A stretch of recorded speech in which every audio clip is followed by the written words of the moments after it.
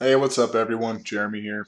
So if you got an error 261 for Playsound, the driver cannot recognize the specified command, you're definitely in the right place. So I'm going to go over a couple solutions that should certainly solve it. One's the correct way and hopefully that'll solve it the next one just to make sure it'll get solved for you and then you can figure out what is going on down the line. So let's go ahead and open our command prompt or git bash or whatever you got, and we're going to want to uninstall Playsound.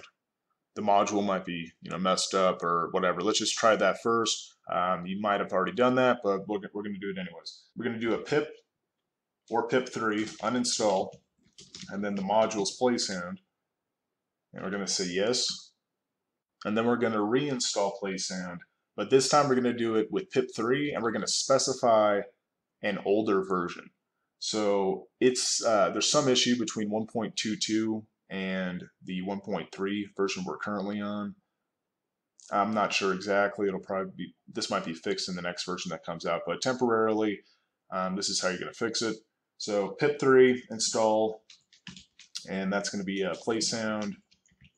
Oh no, well let's do version. Let's specify. Well, actually that is correct. Yeah. So Playsound.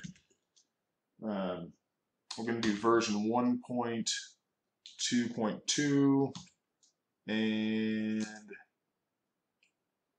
okay, so that's installed for us.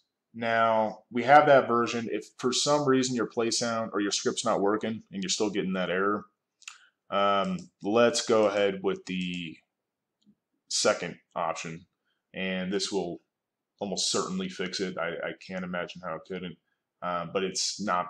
There's an underlying issue if this fixes it.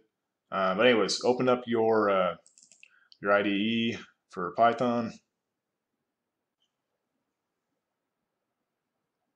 All right, so once you're in your PyCharm, let's go ahead and go to Python packages. As you probably guessed, we're just going to manually add this directly through here.